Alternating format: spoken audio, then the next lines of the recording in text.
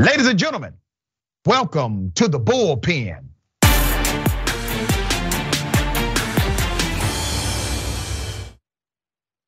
He's back. We have Mr. Kenneth Schrupp, communications strategist and editor-in-chief of the California Review. Good to have you back on the program. How are you? I'm doing well today. Thank you very much. Absolutely. We're going to chop it up about social media censorship. Maybe we'll get into Elon Musk to a lesser extent. I don't want to presume what you know or believe about this big debate about Twitter and Facebook and others who may censor content. So if you would, give us your sentiment and I would then opine. Sure. Well, I think that the ongoing debate is really a matter of whether or not we think that we need a public square and what the role of the public square should be. In times of past, we used to have actual physical public squares where people would go to share ideas. These were called forums. If in Rome, they had the Grand Forum where people of the time would give speeches for hundreds to hear and debates to carry on for hours. Today, that's all gone on to the internet. We don't really have places like that in person anymore. On campuses, we don't really have a huge exchange of ideas because those all get shut down. Online really is all that we have left.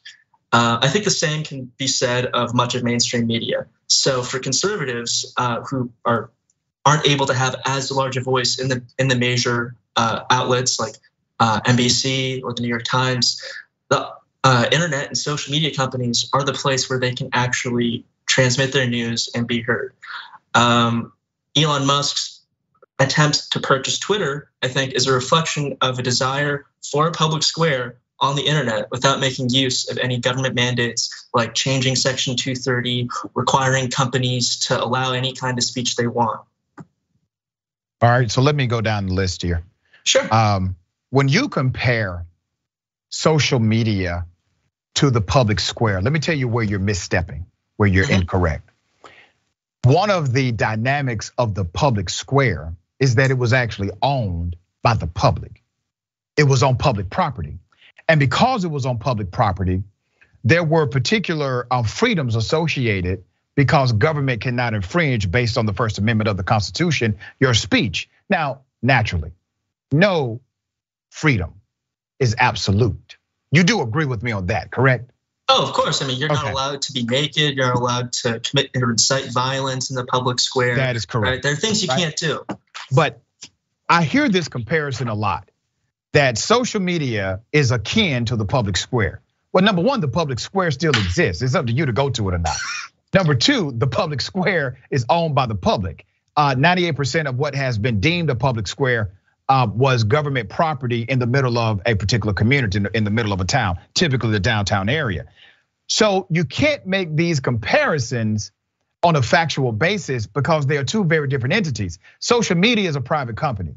That's like saying, if we're going to start calling social media the public square, just because a lot of people frequent social media, what's to stop us from calling the arena that's privately held the public square because a lot of people in the population frequent the private arena? You know, I really love it when progressives come out and defend private companies and private property rights when it comes to freedom of speech. Hey, look. I agree that it is private property, right? And they can choose what they want on or not on that. All I'm saying is Elon Musk would like to spend over $40 billion to purchase Twitter, to create a public square, because quite frankly, we don't have a well-functioning public square in our republic. And without that, I'm not really sure that we're going to be able to work out the differences in policy that we need for the coming challenges in the next decade. We have big problems coming to term in the next 10 years. Okay. And you think Elon Musk is going to solve them? So let me go to this part. Well, I don't think he's going to solve them. I think the platform, like having a public square, would be a start. Okay. For the internet. All right. So let's talk about this. Let's be adults, man, about the conversation.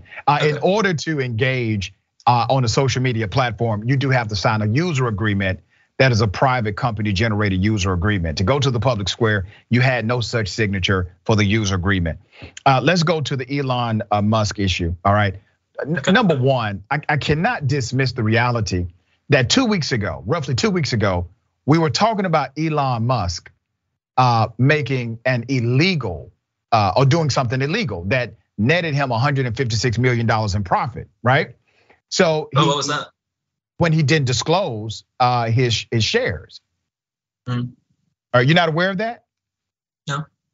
All right, so Elon Musk was 11 days late in to publicly declare that he had amassed a large stake in Twitter. Because of that 11-day delay, that omission earned him an additional $156 million. That's according to about 14 legal experts and securities experts. So that was the conversation 2 weeks ago, that he committed this unlawful financial crime and netted $156 million because of it.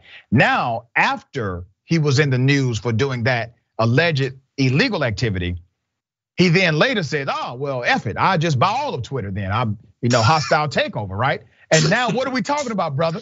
We're not talking about the $156 million profit he made from the alleged illegal activity. We're now talking about his legal takeover of a company that he was just cited for doing something illegal with 2 weeks ago. So the whole narrative has changed. Now I'm just making that as a side note. I'm back to a serious point, okay? Let's talk about what Elon Musk is actually presenting. I don't have a lot of love for the guy personally, but I do weigh his sentiment on the facts. He's what is called an absolutist, all right? Free speech absolutist. Are you aware that he is a self-described free speech absolutist? Do you know that about him? Yeah. Okay, what does that mean? I don't know. We'll see what we'll see, right? Okay, let me tell you what that means. So, and a free speech absolutist simply means that there's an individual who believes so much in the principle of free speech that they would fight against any regulation thereof, even with a private company. Let me tell you why that's problematic. Do you have children, or do you have young people you mentor, younger brothers or sisters? You got some young folks around you? Well, not really, no. Okay. But I can imagine that there's things that I wouldn't want them to see or hear. Right, okay. I'm a father. There are things I don't want my teenage daughter to see or hear. On a platform that's privately held, she signed a user agreement. There were some things in that user agreement that said that they will make a good faith effort to protect her from, right? Okay, great, everybody signed this user agreement. Elon Musk, according to his free speech absolutist doctrine, would say, no, we're going to rip away all of these restrictions. We're going to allow the N-word. We're going to allow rampant racism. We're going to allow all speech that's legal. Remember, saying the N-word is not against the law. I don't want children, I don't want myself exposed. I don't want the communities that I love exposed to that kind of language on a platform that we signed a user agreement privately that said we wouldn't have that. He's saying we're going to get rid of those restrictions as long as the language is legal. We're going to allow it, which also will destroy any brand support. He even admitted that he said he's not doing this to make profit. He's doing this to save the world or some Messiah-like garbage he spewed out the other day. So tell me your sentiment about that. That in his ideology, he would allow racism to run rampant on his version of Twitter. You okay with that? So here's what happens when if he does that, right? You allow anyone to say anything. Users are all going to leave. You think the journalists are going to stay on it? You think all these people are going to stay on it? It's going to become an empty shell, and someone or a bunch of legacy groups are going to band together and start a new one. And then Elon will have lost $40 billion. Okay. Guess what? I don't care. That's his prerogative. It's his money. So do you think it's a good idea? Okay, that's fine. All right. So, but do you think it's a good idea? You think it's a good idea for him to take over Twitter, eliminate these common sense restrictions? All right, to say racism. What is a common sense restriction? Like you can't use racial terminology, racist terminology on a social media platform and not be penalized for it. That's common sense to me. I think it's reasonable to create an environment that people want to participate in, that you have to remove certain kinds of swearing and racial slurs. All right, well, that's perfectly reasonable. Disagrees with you. Oh, he's going to lose a lot of business, but that's up to him. As you said earlier, private property rights matter. If it's his company, he can do what he wants. Let's talk about Section 230 of the Communications Decency Act, because this comes into play here, right? So this is basically what it says. It says no provider or user of an interactive computer service shall be treated as the publisher or speaker of any information provided by another information content provider. Simply put, if I put something on one of these platforms, the platform is immune from prosecution, okay? But there's a good faith effort that must be maintained by the platform that says we will do our due diligence to regulate the platform. If you do not provide any level of due diligence to regulate the platform, courts will hold you contributory negligent in the content that you did not publish. You simply allowed for the publishing. We've seen these publishers not only be civilly fined, but have been criminally charged when they have decided to simply ignore the other side of the rule known as 230, the Section 230 rule. So what Elon Musk is submitting, dear brother, he's saying that he's going to intentionally violate Rule 230, but he still wants all the protections of Rule 230 so that he's not personally or through way of his company liable for what happens on the platform. He wants his cake with icing and eating it, right? He wants all of it. He wants all the perks and benefits, but he doesn't want to provide a good faith effort to regulate. You think that's appropriate or fair? Well, I mean, the law as it is what's created a situation where that is possible, right? Section 230 is what allows these social media companies to effectively serve as both publishers and platforms. There used to be a distinction between publishers and platforms before the internet. Publisher was someone like a newspaper where there's an editor looking at every word. They're like, okay, this is said, we're gonna be held responsible for whatever's published on here. Platform, AT&T, if I want to go send a bunch of expletives or whatever, AT&T is not responsible for what I've sent. Right now, due to Section 30, social media companies tend to be able to act like publishers. They can actually remove whatever they want. They have the full power to do that, while typically not actually really being held liable for the content that's posted on there. Like a good faith effort, like who knows what that even means? Who knows? Like have an AI algorithm that just automatically sorts out certain words or phrases or images? Or does that mean having content moderators go through and approve everything like a publisher? Who knows what that means? But as it is, Section 230 is what allows this lack of liability, is what has allowed the internet to become what it is, which is, I mean, social media at least, which is a place where most people can post many things. Let me opine, man, because I find it kind of interesting. On one hand, you're arguing for more people to have free speech opportunity on platforms. That was the idea behind 230. Right. 230 comes along to say, okay, because we want these platforms to encourage full participation. In order to do that, we need to strike a balance here with the law.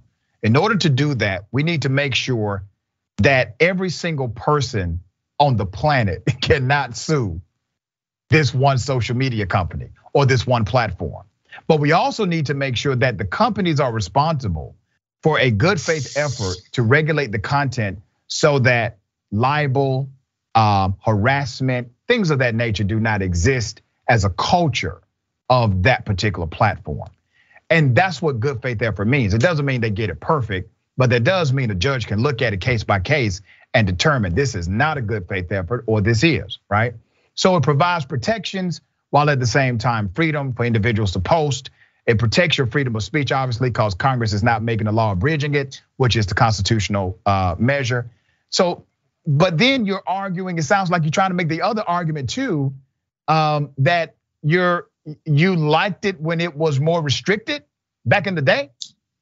No. I mean, what I'm trying to get at is that the law wasn't perfect when it was created. It was created as a stopgap measure because people didn't understand the internet or what happened with it. The idea was to create, a actual digital public square. And this would give social media companies. Brother, if the public square is not owned by the public, that's an important distinction. All public squares were owned by the public, brother. It was public property. I think, but what I mean is like something that fulfills similar functions to that online. That the owner. Are you advocating for the U.S. government to create its own social media platform? No, but there are plenty of private. That would make it a public square. No, I mean there are plenty of private individuals who have the money and time to do something like that. That would make it a public square. It would then fit your argument. If the government created a social media platform, you then have your public square. So why are you not advocating for that? Honestly, that's something I hadn't considered, and that could actually be a great idea. Who knows? I mean, who knows? Why not? All right, we should try it out. We should try it out. Change the minds and influence of people. But let's consider something else, right? Okay. Let's consider the fact that social media companies, the progressives believe that there's not enough being done to censor things, right? There's not enough censorship of misinformation, etc. Amy Klobuchar put it that. I think they could be better. Correct. I believe so. I think that in some ways there is too much censorship of certain things that progressives don't want out there, right? Like remember the Hunter Biden laptop story from the New York Post right before the election? Twitter took it down. If you posted a link to it, you were suspended. You got strikes against you. The link wouldn't show up. A year and a half later, the New York Times has confirmed everything in that story and everything on that laptop. The same thing can be said of the Wuhan lab leak hypothesis, right? If you're posting about that in 2020, you would have been suspended off of these platforms. I get your argument, and I'm running out of time. I have 1 minute left before the next show. I completely get your argument about having disagreement with how the content is regulated. I think those are credible arguments, case by case, to make to the place that you sign or with the place that you signed a user agreement, right? You are one of the consumers. You have a right to say, this is what I don't like about the establishment. To say that you want the government to fundamentally change the establishment is to say, well, I went and ordered food at a restaurant. I don't like the fact that my food was cold. And so now I want Congress to make a law that would make this illegal. Now you're going from a personal issue to now a public policy dynamic. That doesn't make sense. It doesn't fit here. No, what I'm saying is I don't want the government to have to make any new rules or change things because quite frankly, they're just gonna screw it up like they always do, okay? We have a crazy South African billionaire with enough cash to just buy a platform and try to do something a little bit better than what we have now. Yeah, but it will be worse. Allow more to bounce it. Well, we'll see. If it gets a lot worse, I'm gonna leave. I'll get off there too. All right. So will you. That's his loss. All right, so we'll see what happens, man. Always a pleasure having you on the show, brother. Thank you for coming. Thank you very much.